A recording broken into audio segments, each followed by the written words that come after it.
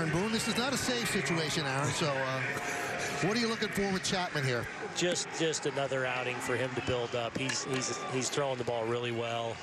He's had a good spring, a really good progression. Just, you know, another outing here. He'll have an off day and then go again on Wednesday. So he'll go every other day right now. But really like where he's at in his progression. He came in a great spot. Obviously, you know, we're talking about the split fingered a lot, which has become it's been a really good, we feel like it's going to be a really good pitch for him, and it's a pitch that he's got a pretty good feel for.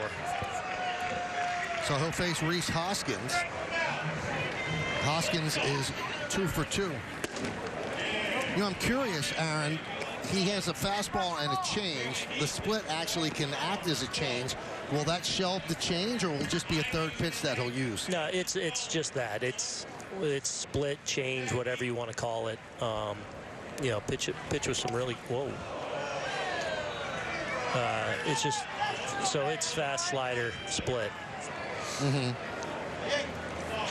Do you think he has the confidence to throw it in the 9th inning? I do, yeah. It's something that he started messing with a little bit late last season, and then actually used it in the postseason even. It's a pitch that I mean, it profiles as a really effective pitch, but it's also a pitch he's shown to have a really good feel for. So I think we're all, including Chappie, very excited about it and what it can do for him and really as he moves through his career.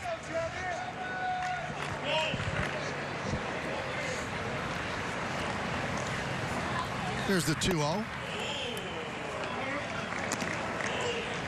3-0. Boone, the Yankee pitching in the spring has been great. What pitcher has stood out for you? What pitcher is pitching better than you thought? Wow, it's a great question because they all we really have pitched really well. You know, I think Domingo Germán, the way he's looked, you know, the way I'd put it, I guess, the lack of rust. He's really been sharp. The stuff has been really good. Excellent command with all his pitches. It surprised me. I thought there would be more rust to knock off, and he's been really impressive. But I could go down the list. I mean, the way Garrett threw the ball yesterday, the way Chappie's been throwing, I feel good about the way our bullpen's been throwing. All our starters have been throwing the ball really well. So encouraged by where they all are at this point in spring, but you know, we get to find out for real in another 10 days.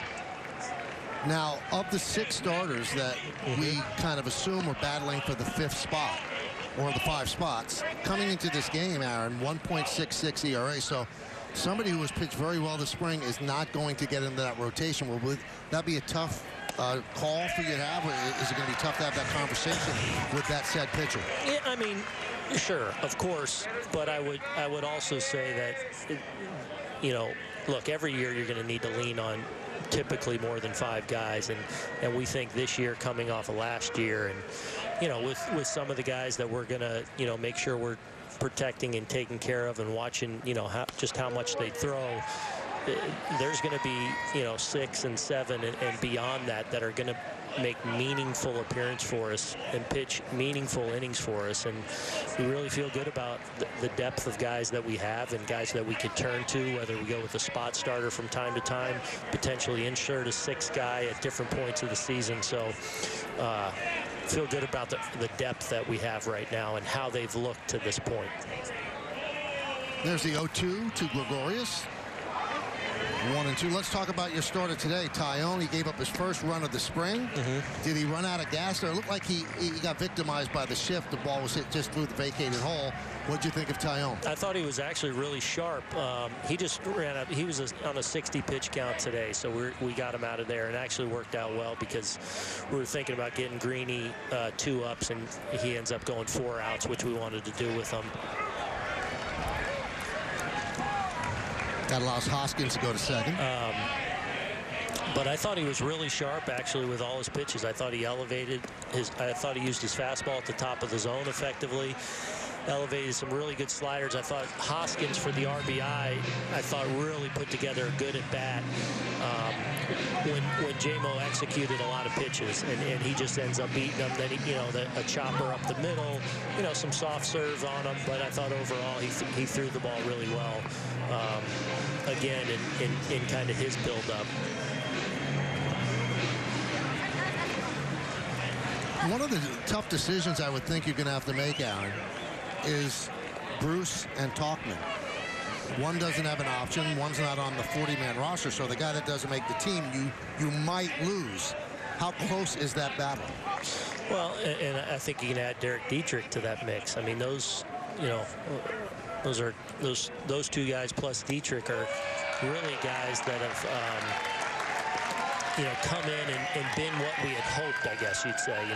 We've seen Jay Bruce play a lot of first base to go along with the outfield, showing that versatility. He looks healthy. I feel like he's had quality at bats. Same can be said for Dietrich, and Mike Tauchman, I feel like looked good and really played well in the outfield.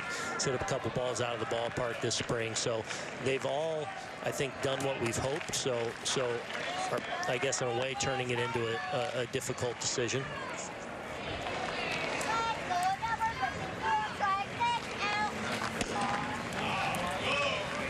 Well, Boone, a lot has been made about Urshela shifting over a couple of days ago playing short. Now, and I know he can play shortstop. He played for Cleveland. And he can play, he has such great hand. As he said, I can play second, too. But you have to have a reserve infielder, am I right?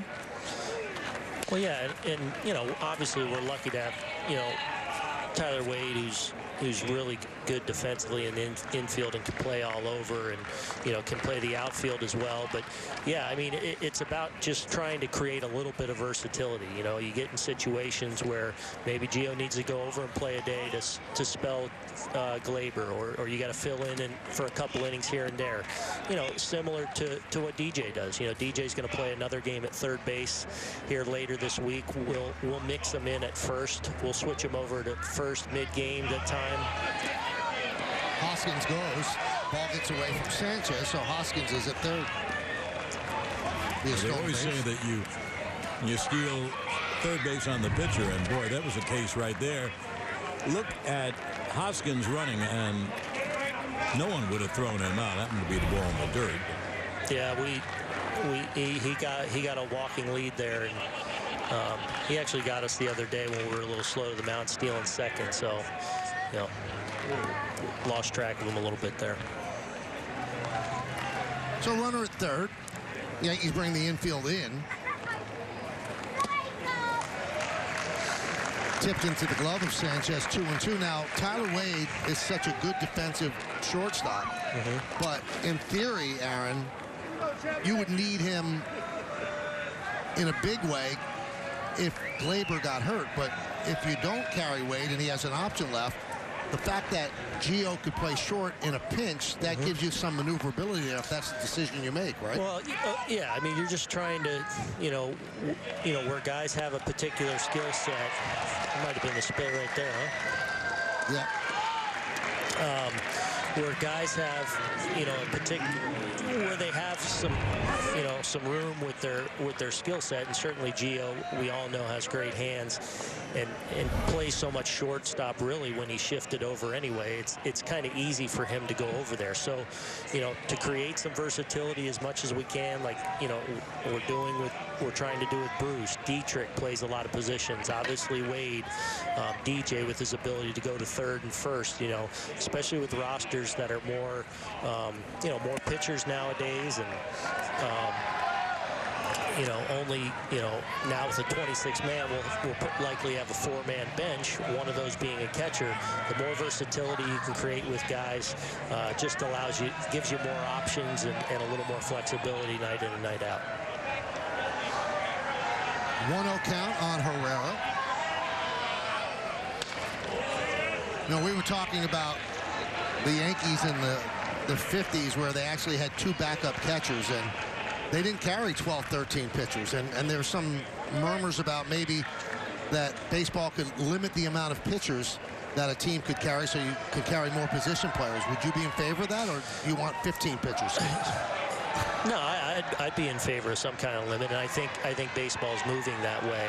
I think they're keeping it open this year, just with the extension of COVID and things like that. They're keeping that flexibility there, but I think we're moving to where it's a more balanced roster. Thank you, Aaron. We appreciate your time. All right, guys. See you soon.